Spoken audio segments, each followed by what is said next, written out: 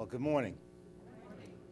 It is a pleasure to be with you this morning.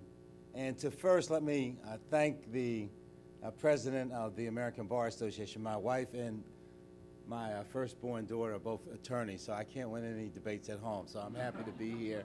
I want to thank you for co-sponsoring this and the MacArthur Foundation for all of its great work, but especially for its continued focus in an area in which often others turn their attention away from. Criminal justice and juvenile justice in particular have been mainstays of the Foundation's work over many years, and I want to thank you for all that you're doing. And this particular effort, Owen and I had dinner with a number of others last night, and in Francis, we enjoyed a great meal, but learning more about Owen's work in building this network and how impressive indeed it is, mainly because you have such a focus on making sure that Philadelphia is well represented. You know, so from Stephen to you have Penn and Temple, and and everybody in between well represented. So politics is all local at the end of the day. So, but no, seriously, let me make a few important comments about the subject at hand. So, at the federal level, I have been engaged for a number of years successfully in creating a collaboration at the federal level of all of the federal agencies, including the Department of Justice, in an effort to think through a set of investments that we can make as a nation, the first of which is the brain mapping initiative that the President laid out in the State of the Union and more fully in the East Room at the White House a few weeks ago. But a whole set of investments, whether in the imaging or diagnostic areas, and that can help us exploit the science in ways that can be beneficial to our ongoing work towards a more perfect union. So this collaboration, which has been going on since December of 11, has produced some remarkable results. The final report will be available for the public in June. But we are committed in a range of areas, both in disease and disorders, and also in terms of traumatic brain injuries, and to see how the federal government can make this, these investments really pay off over the long term. But at this particular conference, as you look at the intertwined nature of the law in neuroscience, there's so many issues that are present, and that's why the Department of Justice's involvement was very important. Now, I'm the senior appropriator for all of our science agencies and also for the Justice Department, so I have a unique ability to get people to come together and play well in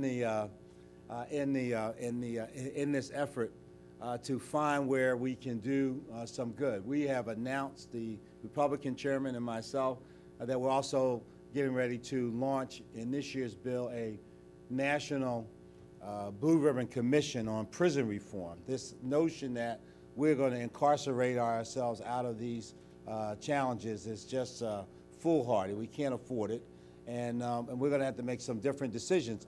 And the more that those decisions can be informed by science and evidence-based, the better off we are. Now, this is not going to be a panacea, and it's not going to happen overnight, but the work that has been done has brought some attention to some of the issues that are important for us to consider.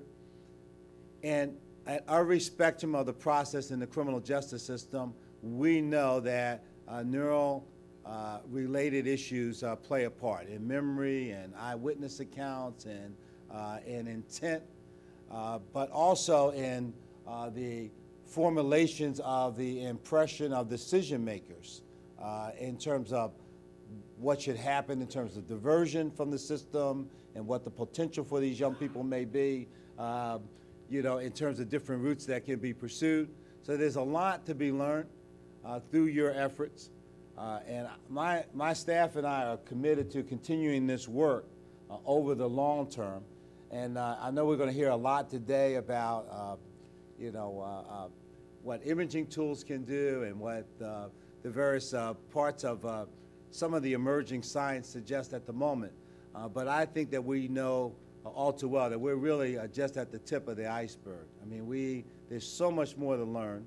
And with our 3 pounds in between our ears, they have tens of billions of neurons and trillions of interconnections going on. It's a, God must have had a real sense of humor when this was put together. We are finally starting to understand now that even at our lightest moments, this is a serious business.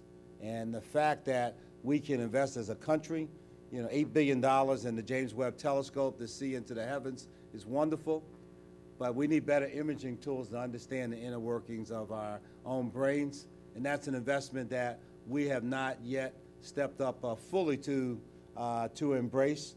And so what I'm committed to doing is getting the federal government and our science investments to be more relevant to everyday life here on Earth. That is not to say that I'm not for big science, and I'm also for big data. I mean, I think the work that's being done in Harris County, looking at the criminal records and looking at what we can discern from that is as important as a big data project as any other in our country. And so we need to make science relevant so that we can earn the support of the public in terms of their willingness to invest more in science. And there's no more important an area in science than neuroscience. So I'm happy to be here this morning, and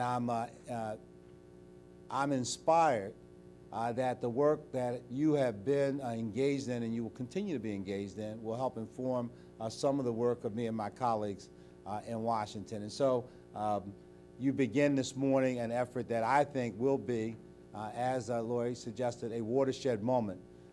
And it will require us, however, not just to do the thinking, but we also have to do the work. Nehemiah said we have to have a mind to work in order to rebuild the city. Thank you.